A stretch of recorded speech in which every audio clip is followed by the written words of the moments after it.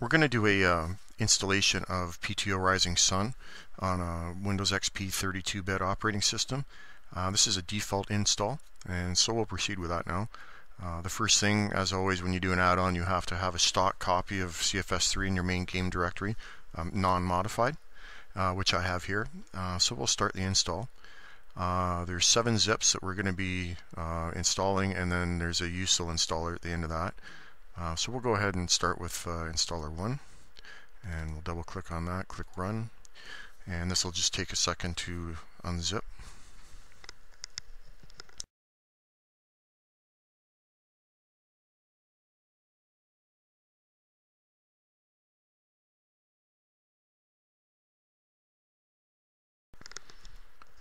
Okay, so we're ready to install. We'll follow this here. Now, one thing that's important, at some point at the end of number 7, there's going to be some desktop icons on your desktop. It's important that you do not run the game from them until we're finished the install, and that'll be explained a little bit later on. So we'll just continue. We have a default install path. We'll click next and start, and this will just take a second.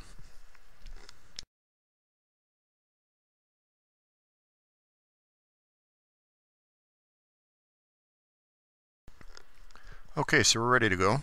We have a press any key to continue, so we'll do that.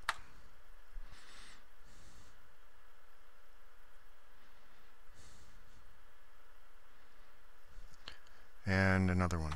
So we'll press any key, so that part of it's done. And I'll click exit. And next to the install, same kind of prompts as before. Now we have the PTO Rising Sun, that's where we want to install it, so we'll click next and start. Now this is going to take a few minutes to do, so we'll touch base when it's complete. Okay, so the install is complete. We'll click exit, and I'm going to go to our number 2 zip here, and we'll run that.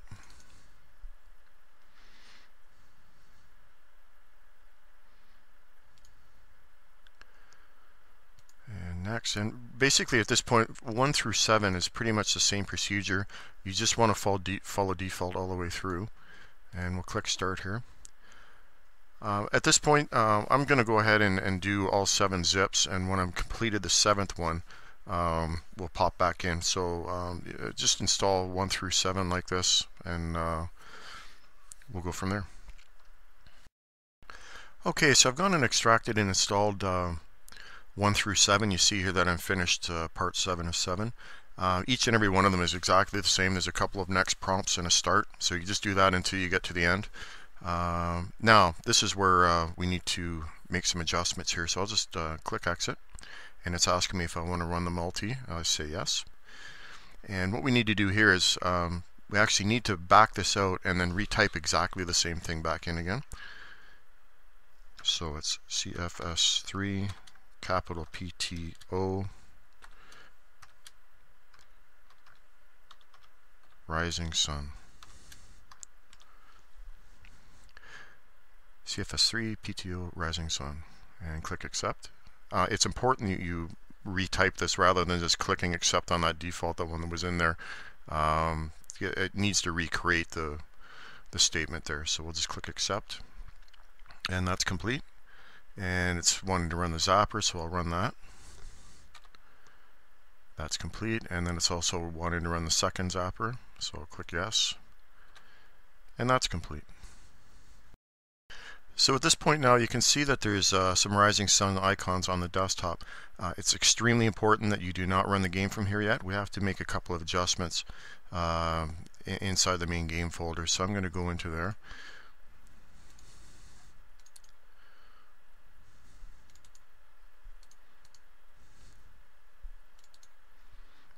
And here's our PTO Rising Sun folder, so we'll go into there, and I'll just rearrange this. So the first thing we can do in here is we'll run our config just to have it detect our video card. And I'm just going to set my screen resolution here, make things look a little bit better. And file exit. Now at this point we can run the game for the first time, but it has to be from the CFS3 icon within the main game folder, not the one on the desktop. So we'll do that first.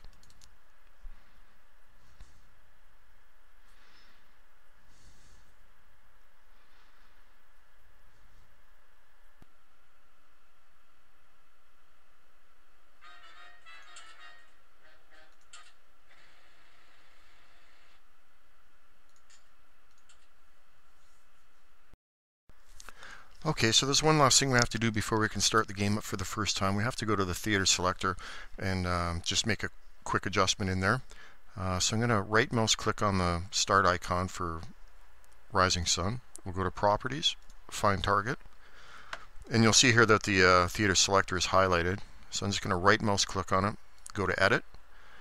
We'll scroll down a little bit and you'll see here that there's a statement that it's going to be run, and within the statement it says Administrator. So when this was set up, it was set up on an administrator account. Now if you're running your PC in the administrator account, you wouldn't have to do anything here. However, not so many people do that, and you have your own account for that. In my case, I'm running mine under TDub. So I'm going to show you how you can check where yours is. So we'll click on My Computer, Local Disk C, and you just want to go to Tools, Folder Options, View, and go down and make sure that Show Hidden Files and Folders is checked, and mine is. So then we go to Documents and Settings, and here you see old TDub here. So I'm going to open that up, and now we can see the App Data folder.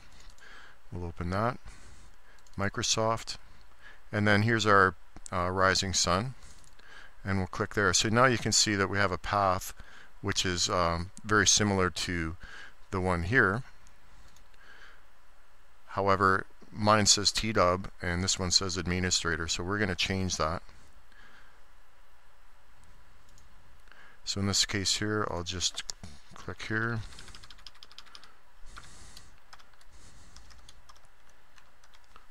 and we'll just go through and do each one of these.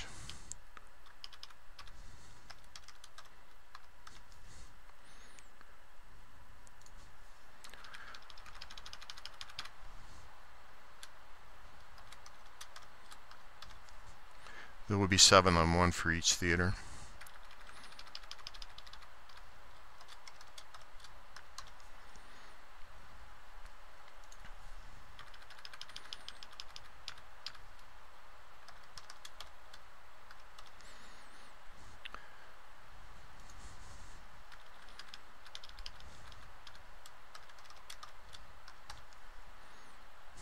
Oops.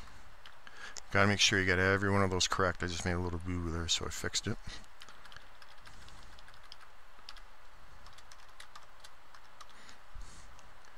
And that's the work. So we just double check, each one of them says TDub.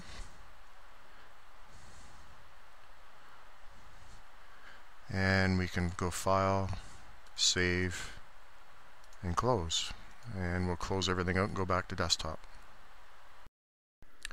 Okay, so then we have just another step here that we're going to do, which is the usual installer, and we'll open that up, and next. And here we see that same statement we were looking at before in the theater selector. It says Administrator, so in my case my login name is TDub, so we're going to back that out, and I'm going to put in TDub. In your case, you would put in whatever name your login account is, obviously. You're not going to have TDub as a login account, so whatever your name is on your account, then that's what you would enter here. So now I'm going to click Next and Start, and it's been successfully run.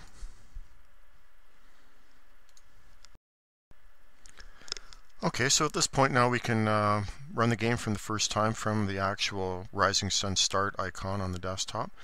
I'm going to do that. And you're presented with the 7 theaters. It's the same ones we were looking at in the theater selector where we made the adjustments. I'm going to run this in Theater 1 first.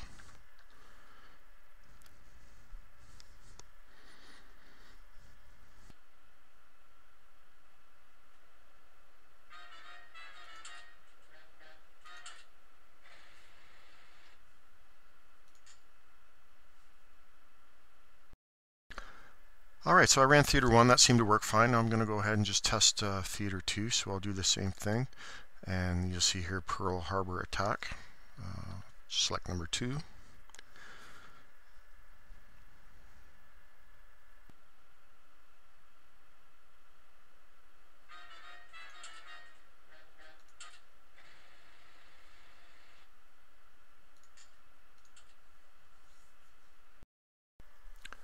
So I fired up Theater 1 and 2. They seem to be functioning okay. I was able to spawn in alright. The splash screens are okay. I'm going to go ahead and check the rest of my theaters, but they should be okay. If 1 and 2 are functioning properly, the rest should be okay. There's just one last thing I want to show you here. I have not covered this one, which is a static mole fix install. Basically, there's a couple of airplanes, I believe, that when you're on the runway or at an airfield, they look like they're half out of the ground. There's a fix for that. It's a little bit involved. You can find the instructions for it in the zip 1 in the documentations, and you see me here. There's a readme for the mole fix here. It explains what you need to do for that. There's a few steps and it takes a few minutes, so I'm not going to cover that here. You guys can figure that out, I'm sure.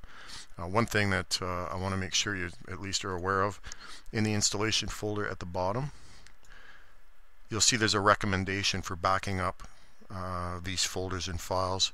It's so that you can do a quick restore of the game if something gets corrupt. It certainly saves you a ton of time. They're suggesting that you do it. I do it myself, so you might as well do it yourself too. It doesn't take too long to do. Save you a ton of time. So that basically covers the PTO Rising Sun install on Windows 32-bit operating system on a default install. I hope this works out for you, and I hope you have a lot of fun with it. Thanks.